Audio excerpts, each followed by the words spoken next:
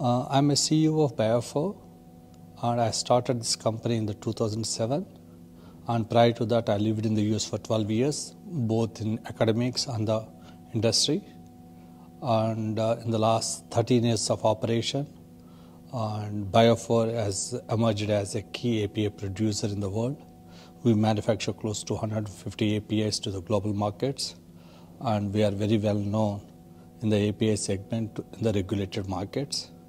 And we file close to 15 to 20 drug master files every year, and we are in the top 5 filers of the drug master files to the US market.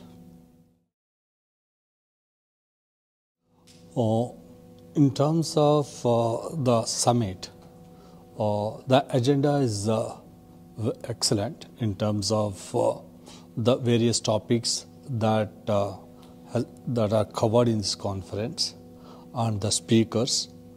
And I think the conference could be able to touch base upon the various issues of the current industry. And in terms of the delegates, maybe could have been much bigger than what it is.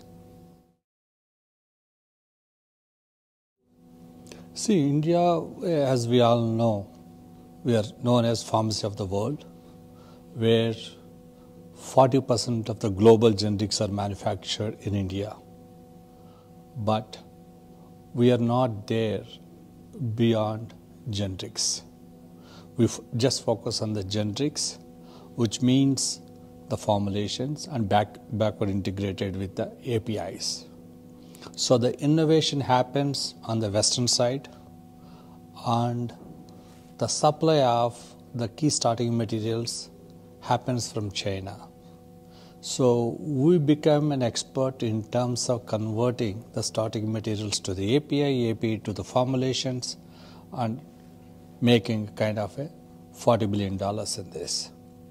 But India has a potential to combine in terms of the innovation, to get involved with the new chemical entities, and also use the technologies to start scaling up our basics raw materials, key starting materials, so that we can rule the world in the next decade. Technology plays a very critical role, and what we have seen in the past is a kind of a routine, normal, batch processes, and without involving much sophisticated technologies or artificial intelligence. But today, the technology plays a critical role in terms of the cost optimization and to get the right quality of the material. I think we have to have technology along with the science. Otherwise, it's very difficult to be competitive in the global situation.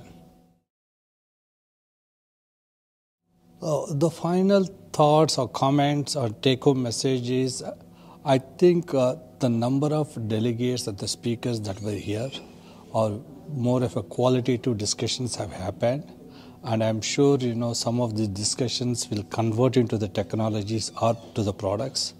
And when the next edition happens, and I'm sure we can bring a lot of change into this kind of formats. Thank you.